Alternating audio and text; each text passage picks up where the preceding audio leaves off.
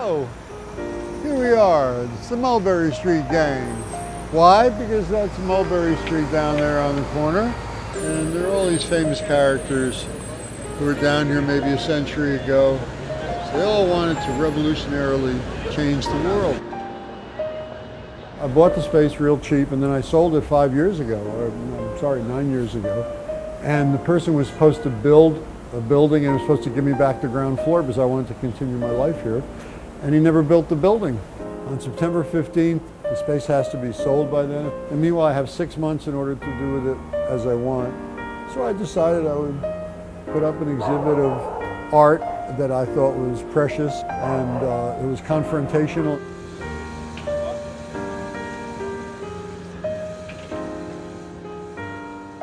These pictures over here by Jacob Riis. Jacob Riis went into the underbelly of the society and showed the kinds of conditions that people were living under that really should have been considered unacceptable, and afterwards actually were considered unacceptable. This over here is Nikola Tesla.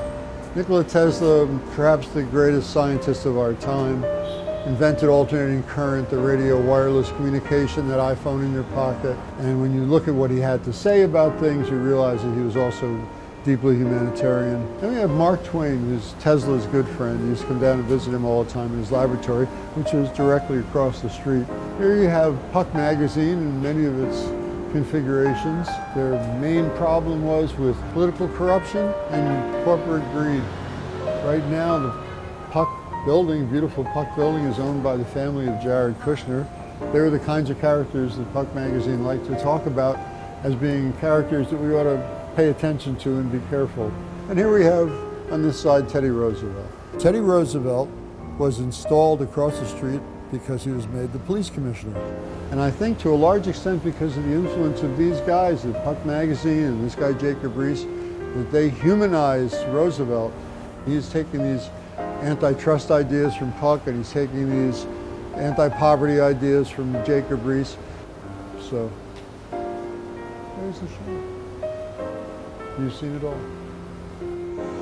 Steve, you're bringing back Puck. That's it's right. About time. Everyone had forgotten about Puck. It's about time, he's right. Hi. What do you think? Nice. You like the show?